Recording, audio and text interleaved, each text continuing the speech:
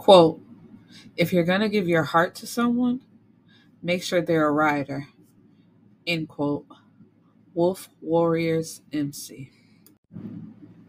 Hello, my beautiful people, and welcome back to the Bibliophile's Bookcase. I'm your host, Erica the Bibliophile.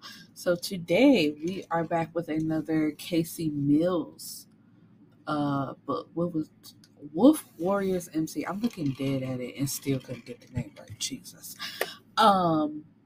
So let's jump right into it.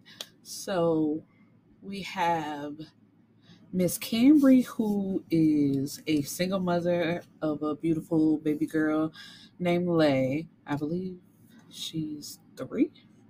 Yeah, she's 3. So,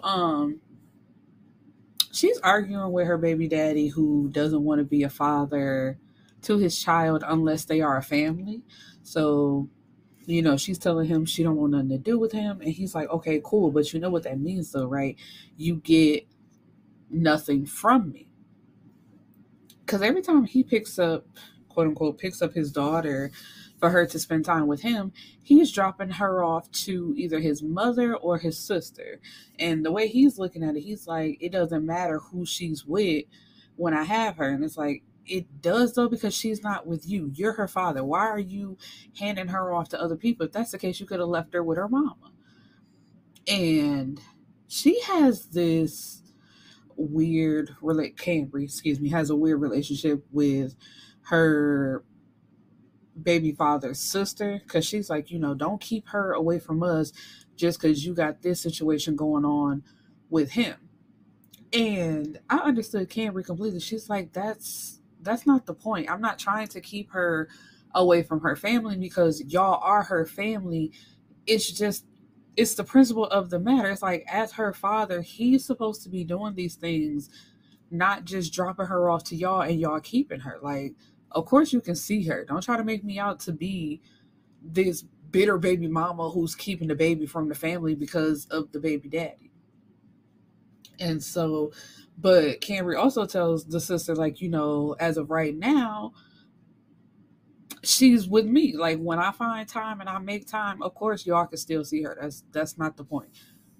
But she has to find a job. So she used to be a dancer before she had Lay. So now she's applying to be a dancer again. So when she goes to this lounge, because excuse me, it's not called a club, it's a lounge. The girl who is doing the interviews, her name is Brooke. I'm telling you, these mean girls who peak in either middle school or high school, that's all they are for the rest of their life. And so she's sitting at the phone, at the table on her phone, acting all bored, and is like, let me see you dance. So Lay, she was like, she was there for the interview. She wasn't prepared to dance right then and there, which I was confused by, because I'm like, if you're interviewing to be a dancer, they're going to want to see what you can do before continuing on. Well, I mean, I don't know how strip clubs go, but that's just what I would assume. You know what I mean? I'm like, you're applying to be a dancer. Why would you not come prepared to dance? But Brooks, she sends her off like, we got some stuff here. Go put it on and come back and audition. So she does that. And then we're introduced to Bash, who comes in and, he sees a woman auditioning and it's like, damn, mesmerizing. She has a very distinctive tattoo of some flowers that are like in bloom, in different stages of blooming. It sounded really dope. It almost reminded me, like, not the same, but of Cardi B's, what is that? Peacock tattoo, something like that. And so, as he's watching, Brooke looks at him and then looks back at her and is like, that's enough. I'll let you know if we want you or not. So, Cambri is confused because it's like, damn, I'm not even done, but all right, I guess. And so Bash comes over to Brooke and it's like, who is that? And send her my way. And Brooke is like, I'm in charge of choosing the dancers. And he's like, I'll let you think you in charge, but this is like actually my motherfucking building, and I pick and choose who does what actually. Like, you feeling yourself a little too much and you need to back up. And so Bash is, like I said, he's the owner of the lounge. I keep calling it a club, but it's a lounge, um, where there are dancers, and they're known for the dancing and also alcohol that they sell. It's like a sweet alcohol. Um, and he's also a part of a motorcycle club called the Wolf Warriors. And so he has had sex with Brooke before, but that's literally it. They had sex once, I think maybe even twice, and he has never agreed to anything more. Like they haven't hung out, they haven't went on dates, like nothing. Like literally sex once or twice. And as soon as the sex was over, that was it. And after that, like he's never gave into her advances, nothing like that. And I'm making a point of saying that because I'm going somewhere with that in a minute. I'm doubling back to another book review that I did not too long ago. So he's like, send her my way when she comes back out. So when she comes out, Brooke says some slick shit, trying to be shady, and it's like, he wants to see you, but you're not going to be dancing here. So she's like, okay, so then what am I going to see him for? Um, and she goes to his office, and he makes her an offer for her to be a bartender instead of a dancer. And she's like, why would I take that when I know I can make much more money dancing and I'm not a bartender? Like, that's not what I came here for. And she's like, also, why can't I dance? And he tells her, because I'm gonna want to fight every nigga that approaches you. So it's better off of you just being a bartender because you get paid a set salary and you also get tips. So she looks at it as it's better to have one job, like a different job, than no job at all. So when she comes back and she's training, she's getting to know people. The girl she's training with tells her, we get to keep all our tips. They don't believe in taking a portion of our tips. So, whatever you make is yours to keep. And she's like, damn, okay. And of course, even behind the bar, they have to wear these little shirts with a little bit of cleavage, cleavage showing. Um, so men still find her beautiful, still, trying to feel her up and look at her. And even that, he has a problem. But where he normally wouldn't be at the lounge all the time, he comes, he steals her away, and pushing up on her. He's attracted to her, but she ain't got time for that. She's still dealing with the shit with her baby daddy and, trying to focus on the job. And she's like, I'm not getting involved with nobody right now. But I do want to warn anybody. This is a fast-paced book. It's not like a long drawn-out story, but it is good though. So the more time that they're spending together, people are starting to notice because, like I said, Bash, he don't have women around like that. Like he may have sex with somebody, but there's no relationship, no him really being seen with them like that.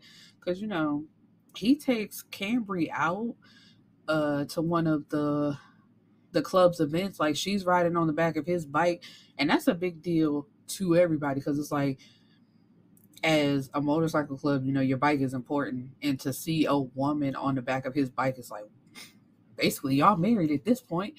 Um, and so that night at the event, he also races against Pharaoh because he has a friend by the name of Pharaoh. They're basically like one and the same.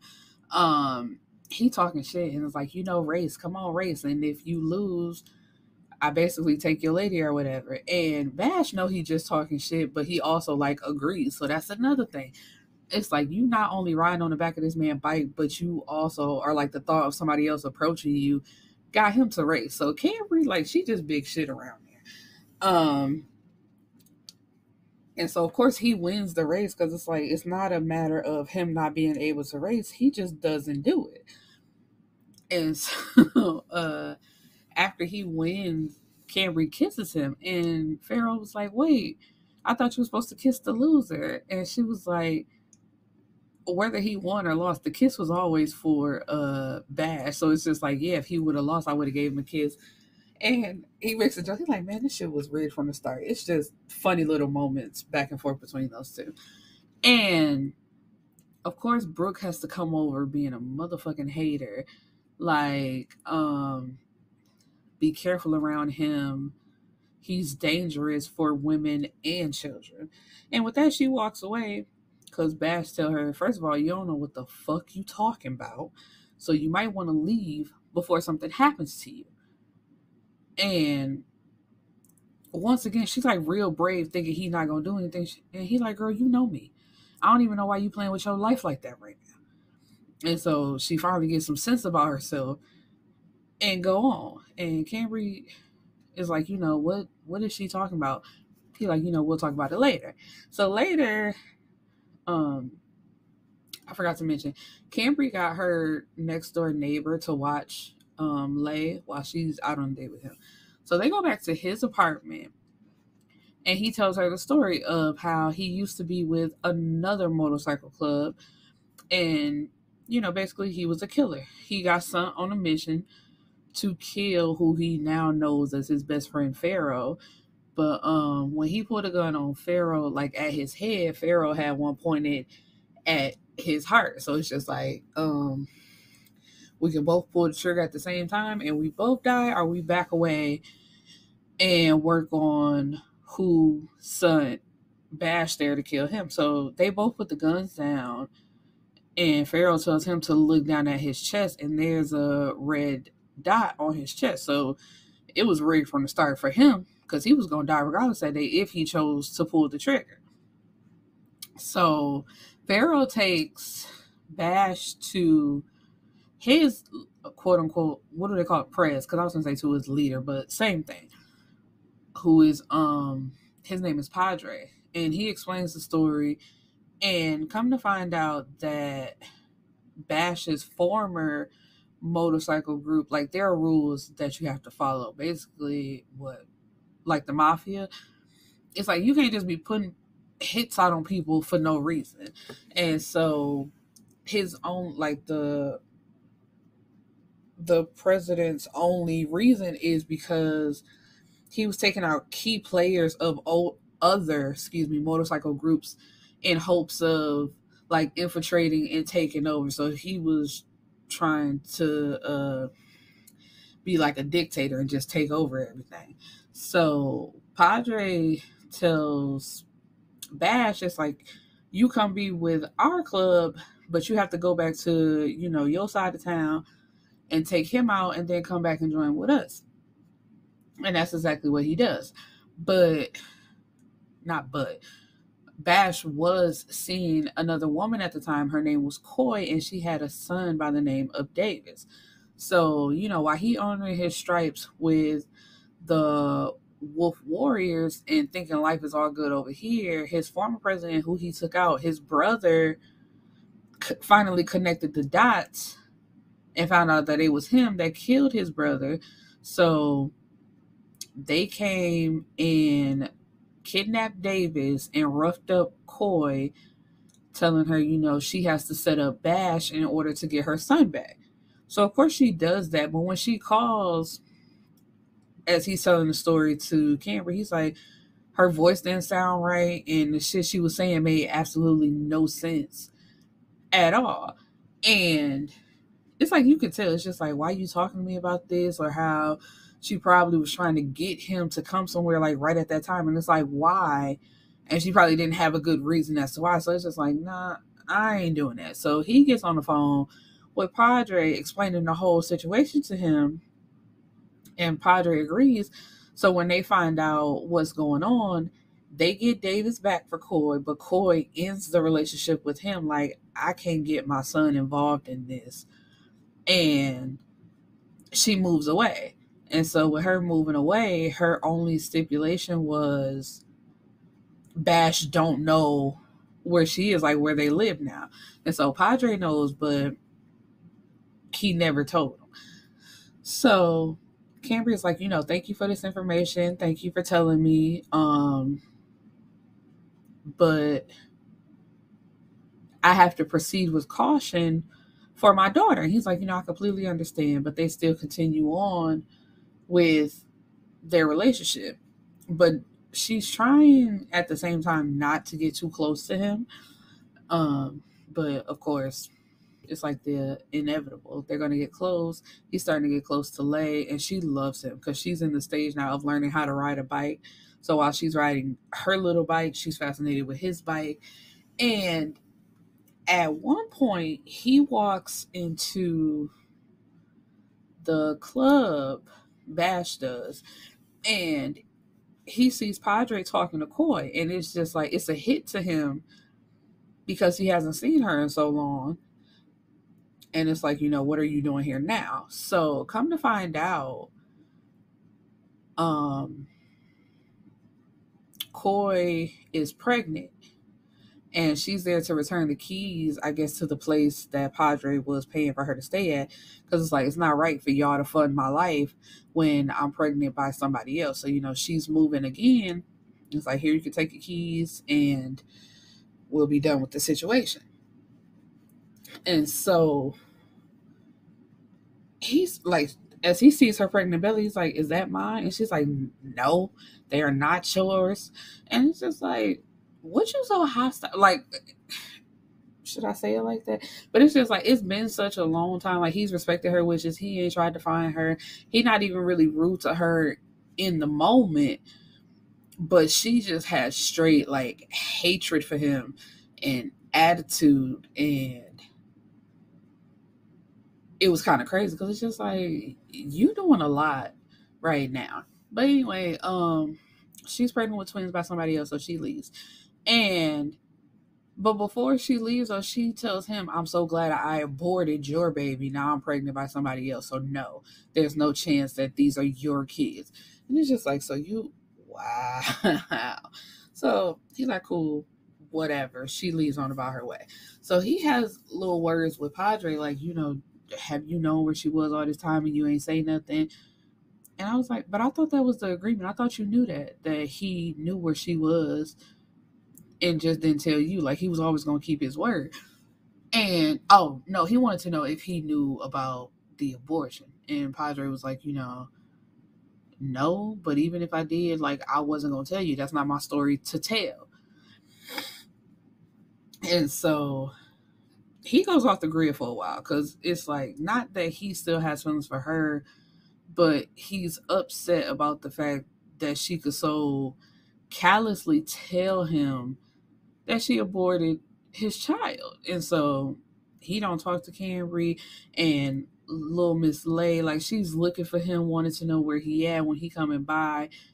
And that pisses Cambri off more than anything, because it's like, this is why parents don't let people meet their children, because kids get attached fairly quickly, and then you get to pull this disappearing act and don't say shit.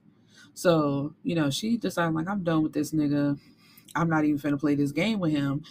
But of course, she's still working at the lounge, and everybody knows her as being quote unquote bashes, as with motorcycle clubs, it's like property of. So that's what she's known as anyway. So ain't nobody touching her or even trying to talk to her. So he pops back up with this explanation of what I said. It was like, I had a kid and she got rid of it.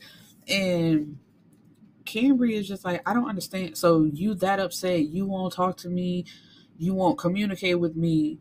So obviously you still miss her and you still feel something for her, because why does that make you upset that way? And it's just a miscommunication of, like, I'm upset about my child. I didn't have a say so. I didn't get to say anything, like, and then she just drops it on me like, I'm so glad I aborted your fucking baby. Like, and you just got to think of all the emotions that a man could possibly go through. Like, why was I not good enough for her to have my kids? Like, why would she tell me that way? It's just like, the possibilities are endless. And then you have to mourn for a baby that, never fully came to term, that you never knew about. It was a process.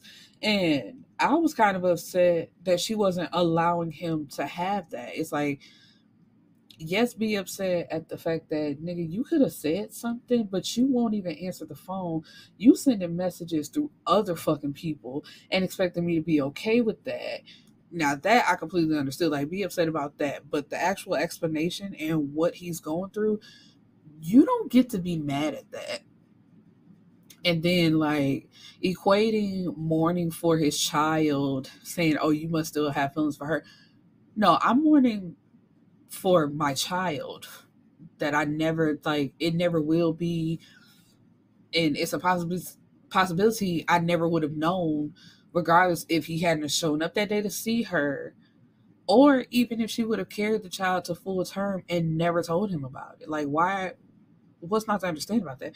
But anyway, they make up, and she makes him sleep out on the couch, but he wakes up to gunshots and somebody going off. Is Cambri's baby daddy upset about the fact that Bash is there at the house? Like, and you got this motherfucker around my motherfucking daughter, like around my child. And so he's shooting wildly, not only into the house, but he also shoot up Bash's bike. And one of those bullets went through Bash's shoulder. So, he sends her off to a safe house. He go gets Pharaoh. They pull up on the nigga. And, like, he literally beats the baby daddy's ass. And it's like, you real lucky that I'm letting you live. Because, like, he had half a mind to kill the nigga. Because it's just like, you don't even care about your daughter's life, to the fact that you shooting up into the house where she's at. And Cambri, like, this whole time, it's been her by herself, of course, with the help of Bash in some places and her next door neighbor, but she been taking care of her daughter by herself. That nigga literally stopped doing anything for Lay, ain't seen her, nothing like that. But somehow you get word, which I'm trying to understand, how did he even know? Did he just decide to pop up that day? And you upset about the fact that another man done stepped up in your place where you refuse to do so, excuse me. And so he walks away, and excuse me, he gets a lawyer, and he had planned to send a baby daddy to jail. Because it's like, not only did you recklessly fire a weapon, he shot up his bike. So it's just like, destruction of property, like all that shit. He had mad charges and was facing up to 10 years in jail. And then Cambri gets hold on, excuse me, y'all. Let me take a sip of my drink. Cambri gets a call from the baby daddy's sister, like, I know you did this. Why would you send that man after my brother? Your brother shot up the house where my daughter was at. And when the sister said, well, can you blame him? This is your fault. I'd have been like, where are you at so I can make your face look like your brother's? Because you justifying him almost killing my daughter and shooting up in the house where she is, with the fact that there was another human being of the male species in my house, makes no fucking sense. So the fact that your brother is still breathing, you need to be very fucking thankful and get off my motherfucking phone. I said, oh, the sister pissed me off. And the baby daddy, it was one point when they was arguing on the phone. I forgot, what was it? Because he talking about don't make him sue for full custody. She like, how the fuck you gonna sue for full custody? You didn't sign the birth certificate. You don't have her most of the time. Like, there's no way that a judge would take my daughter from me and give it to you. And he's like, don't worry about me not signing the birth certificate, but he did get a DNA test done to find out that she actually was his. And she's like, what? You testing my daughter? He like, hell yeah, you think I'm stupid? Bitches be lying all the time. So that's another thing. Why the fuck you want full custody of a daughter that you didn't even believe was yours? And she's like, how did you even do that? So he's snitching on his sister, talking about, of course my sister helped me out. It's like, yeah, because you take the girl and drop her off to your sister.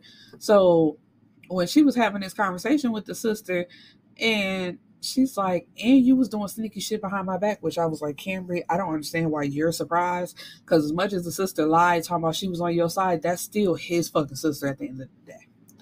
So she hangs up with her like, man, I ain't got time for this shit. I'm not doing this with y'all. So anyway,